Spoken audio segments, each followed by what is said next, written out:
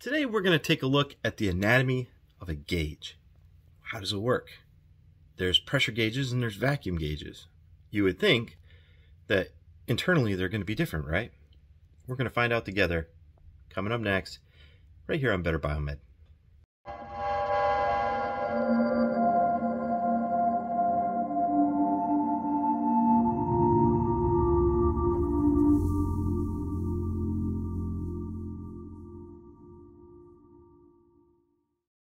Hello everyone, welcome back.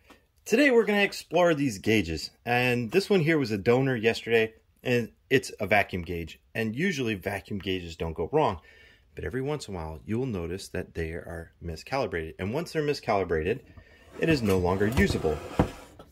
Like this one right here, you can see that on this Striker really old manual vacuum system, the gauge is not going to zero. There might be some things that we can do to solve that problem, but for the most part you change out the gauge. And what do you do with that old one? Well, if you're me, you're going to make videos. So this is a cool one. Anyway, almost all gauges have pretty similar anatomy when it comes to taking them apart. There are fasteners on the back. You can see them right here. And once you take out the two fasteners, that pretty much loosens the internals from the outer casing. And once you take those two out, there should be a little notch, which this one is right here. Take a little flathead screwdriver, pop it in there, and take off the face of the gauge. And then the internals come right out. And you have to be really delicate because you can see how sensitive it really is. Now this is the vacuum gauge.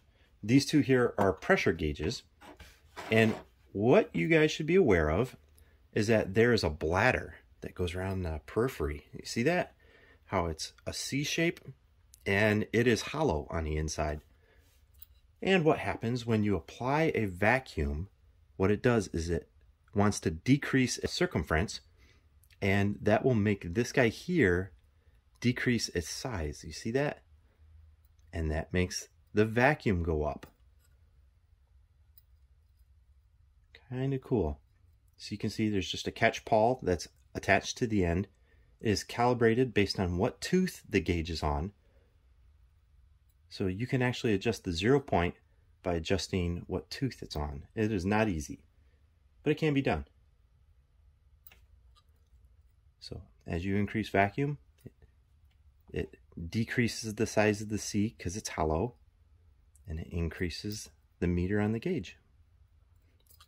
So that is vacuum. Let's take a look at the pressure. Okay, so one of the things I'm taking a look at on the pressure is how many PSI the gauge goes up to. This one goes up to 60.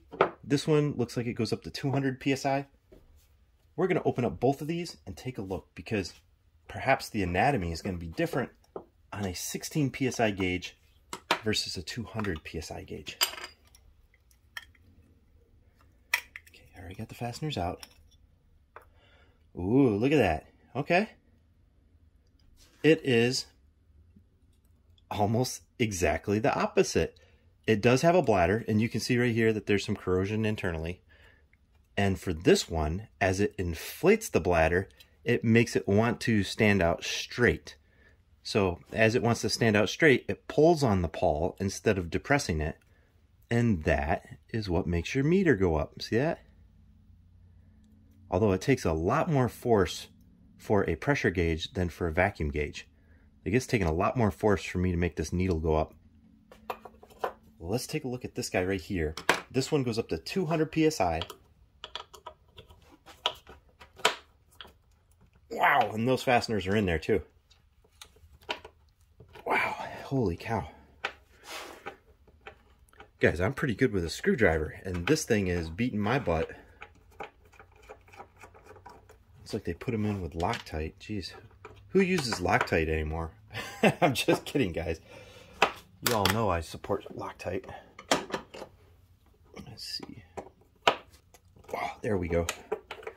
How about I get away from the precision screwdrivers and get some torque on it? Okay. And this face is a little bit different. This one here is a press-on face, which means It's going to be a pain to get out, I bet. This guy is on really good. There. Just the right amount of love. If you guys ever do have defective gauges, save the faceplate. This guy right here. All of these will get saved because we have all seen broken gauges where they just crack the face. And it's simple. All you gotta do is take the faceplate off, take the lens, pop a new one on, save those. Okay. And just to think, this guy here is a vacuum gauge and it's the inverse. They take that same C-shaped bladder and it compresses it. And you can see that pawl right there rocking back and forth. And this one here only has to go to negative 30 inches of mercury. You can only get so much vacuum. And the maximum vacuum you can get is 1 atmosphere. 1 atmosphere is negative 14, it's 14.2 or 14.5 psi, something like that.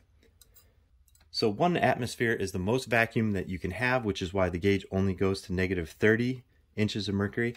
And that is because once you evacuate all the air, the molecules are so far spaced apart and there's basically no pressure. Pressure is the compression of a lot of atoms in one little space, whereas vacuum is the removal, and it's actually here.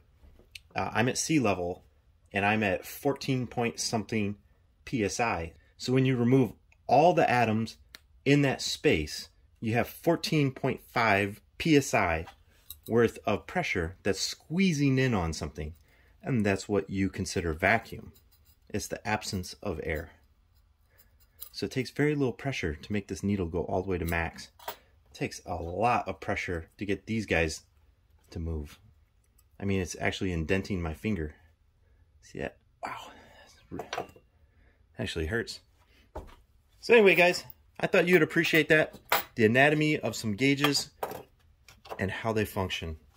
Pretty simple, and I'm actually very surprised that vacuum is the exact inverse of pressure. I figured there was going to be a little more magic inside it than that, but there's not. That's all it is. Thanks for watching, guys.